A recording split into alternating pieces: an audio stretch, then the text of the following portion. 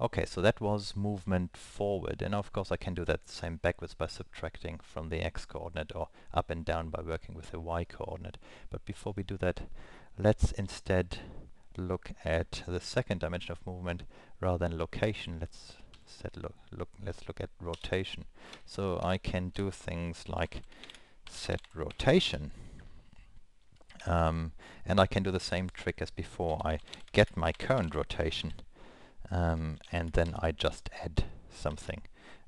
Say I add 5 degrees to my current rotation. So I compile this, I try this out and run, and we see we just rotate on the spot. So that's a fairly nice looking animation of rotation here. We can try both together. So if I change at the same time my location and my rotation, then I get an effect of this bug rolling across the screen.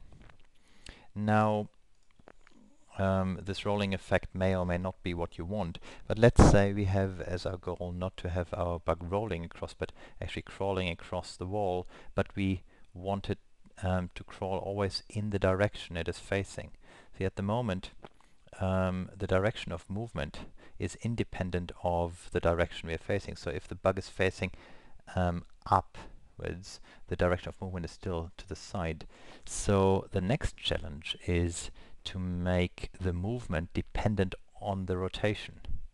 There are various ways how you could do this. Essentially, you have to read the rotation and then do a calculation of how that translates into x and y coordinates.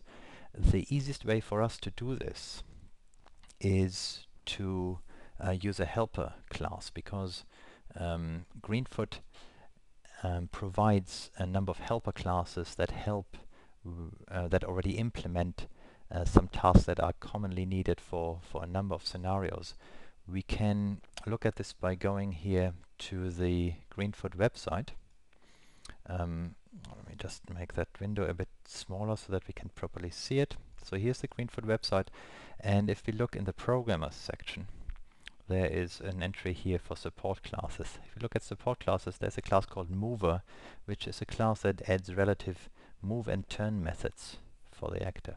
So here, if I click on this, there's a full source code of this helper class. So I want to copy this class into my scenario. There's various ways how I can do this. I have here the source code of the class. I could just save that as a file and put it in, or I can just select it all and copy the text out of it, memorize the name of the class Mover, and then create a class here with exactly that name, Mover. That default Greenfoot image is fine because I don't actually need an image for that class.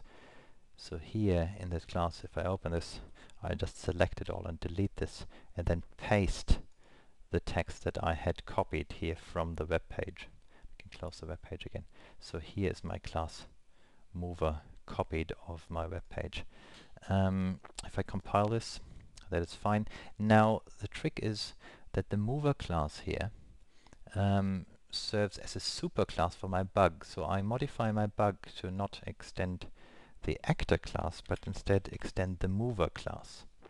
And now I get a structure like this. And now I have the Mover methods available in bug. So here we can get rid of the code we have written and instead just write move, which is one of the methods inherited from the Mover class. If I just write move into my bug class here and I put the bug in there and I run it, it just steps forward, so it moves forward. That is fine.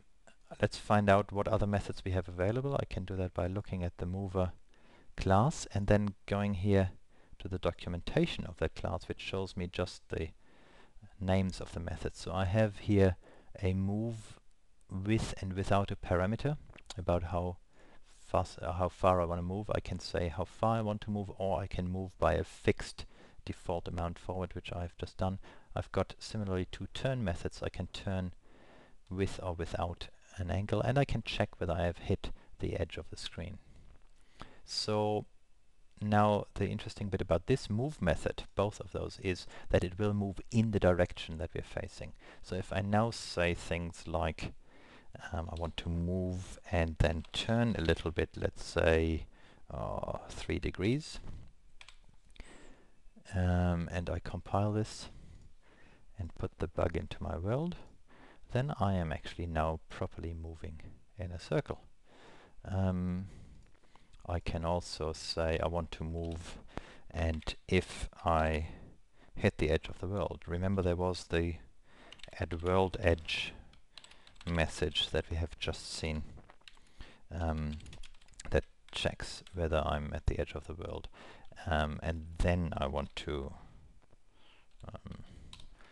turn a bit.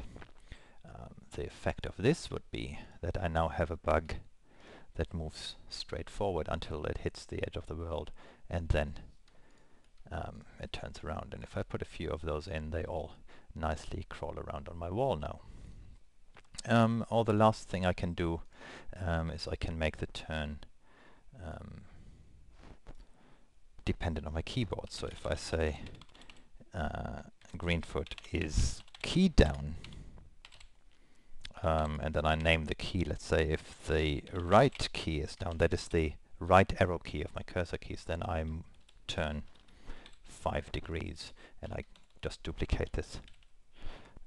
And I say if the left key, left arrow key is down, then I turn -5 degrees. This way now, if I compile this, put the bug in there, I can make it move, and if I press now my keyboard keys here, I can cause this bug to move right or left, controlled with my keyboard. So here you have the basics of actor movement. Basic actor movement we have done first, then actor movement that reacts to the edge of the screen, and the last thing we have done, actor movement based on keyboard control. These are the basics of actor movement. Thank you for listening. That's it for today. Bye bye.